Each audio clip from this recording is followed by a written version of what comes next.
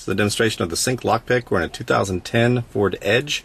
This vehicle does not have a factory rear view camera. We're going to go ahead and enable that with the interface, and we also have installed a front camera as well, and we'll demonstrate that. We'll go ahead and initialize the interface, turn the key on.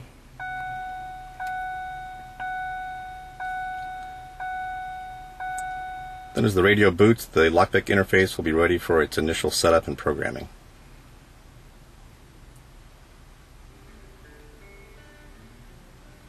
You get text that shows that it's connected. Setup's going to start in 1 minute. We allow the radio and the vehicle to completely finish its startup before we put in our own programming.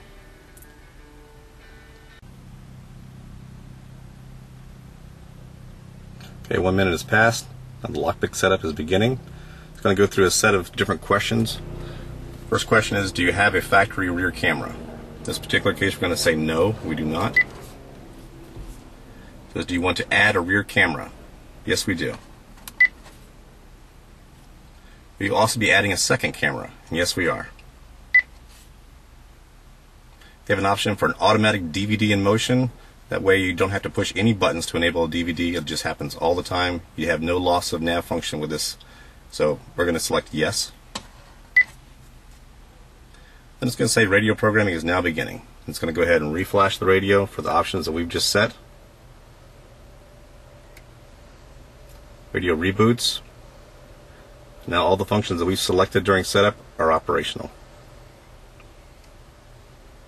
Gives you a message the setup is complete. Now we can demonstrate by placing the vehicle into reverse. Camera option is enabled. We have our own Lockpick camera in place. These have the distance lines on them. Put it back into a drive or park, automatically turns off. And again, we can push our steering wheel buttons. Same button, just hold it 2 seconds. And you have choices that'll show up. First one you can see is enable nav view. So if you want to put in an address while in motion, you can just select yes, and it'll allow you a 60-second time to put in your addresses. Push the button again. Give you an option for view the rear camera. We're going to go sit and select yes on this.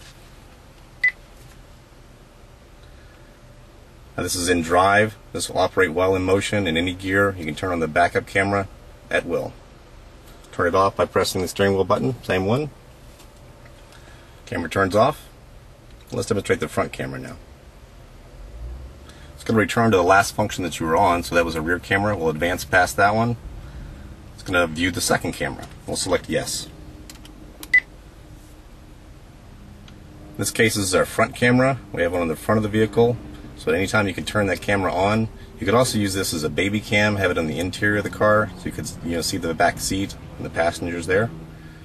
Turn it off, same button.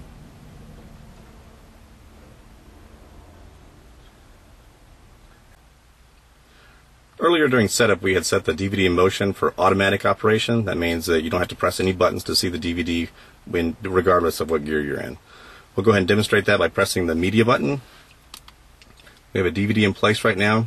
The vehicle is in park, and it operates just as it would in normal operation. We'll go ahead and place the car into drive. And you notice the picture doesn't change. The DVD will continue playing while in motion. Also, it has no effect on the navigation system while you're doing this. So you can go ahead and set a destination to this. Your route can begin. The prompts will continue while you're driving along, even though you're viewing the DVD. And anytime you can switch back and forth between the map and the DVD, and you can see that everything is working as it should. You can also set the Lockpick for a multitude of different options. One of them would be that you don't want automatic DVD in motion. You want to set it manually, and that requires the user to actually press the buttons on the steering wheel to enable the DVD.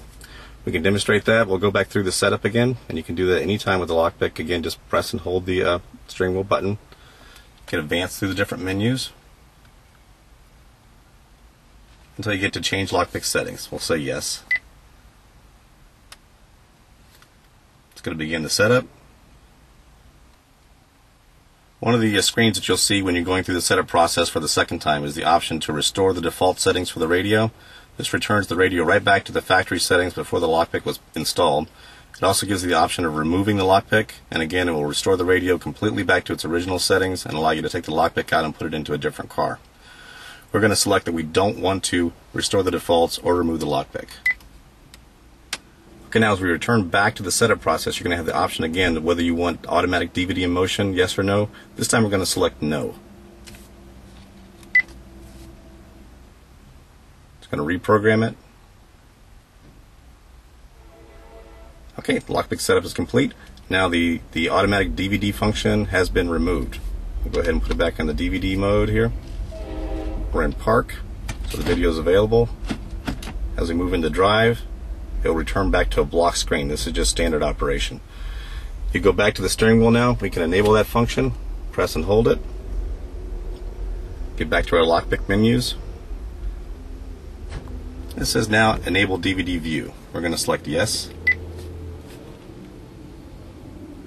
Now the DVD is active.